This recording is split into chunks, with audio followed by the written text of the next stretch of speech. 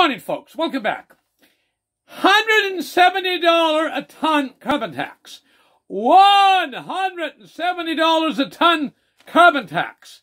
Totally, absolutely ridiculous. Absolutely, totally ridiculous. I'm looking this morning's Halifax Herald on page A5. And I have here, under Premier Steve McNeil, we had what they call a response to the federal government's requirements. Nova Scotia launched a cap-and-trade program on January 1st, 2019. That had a 4 years on it. And now on this year, on January 1st, 2023, which is just more than 4 months away, that will expire. Now, the federal government has a cap-and-trade program initially set at $20 a ton and increased by $10 a ton for the first 4 years to $50. Now, under the federal government's updated carbon pricing benchmark, the price per ton of greenhouse gas emissions will increase by $15 each year till it reaches an incredible $170 per ton by 2030. I repeat, under the federal government's updated carbon pricing benchmark, the price per ton of greenhouse gas emissions will increase by $15 each year till by 2030, which is only 7 years and a few months away from that now, because we're almost at 2023, 7 years and 4 months away, less than 7.5 years, be at an incredible $170 per ton. Crazy! Nuts! Ridiculous! And this here is what you got when you got these commies. Fidel Castro's boy, you notice he cut his hair short now. Fidel's boy, Trudeau stepson, and Margaret's child, okay? And complete, utter hypocrite.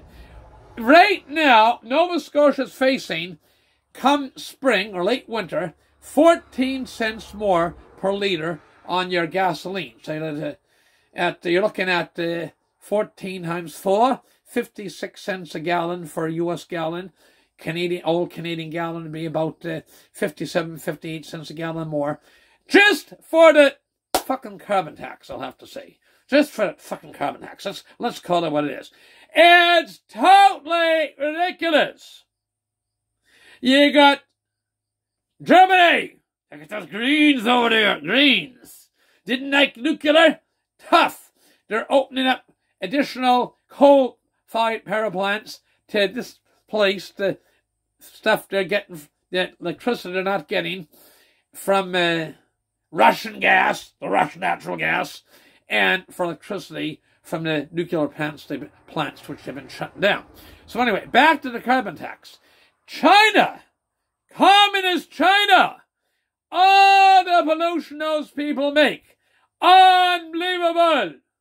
Unbelievable. Remember, Justin Trudeau, he was asked one time at a forum town hall, what do you admire? I admire communist China for the ability to get stuff done.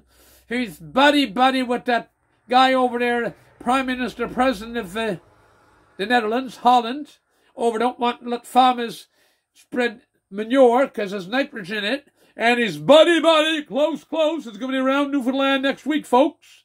With the greeny guy, the present Chancellor of Germany. So again, folks, you're looking at, under the federal government's policy, an extra increase by $15 a ton up through 2030 to an incredible $170 a ton. It's ridiculous. Wrong. Share this video far and wide and call your member of parliament.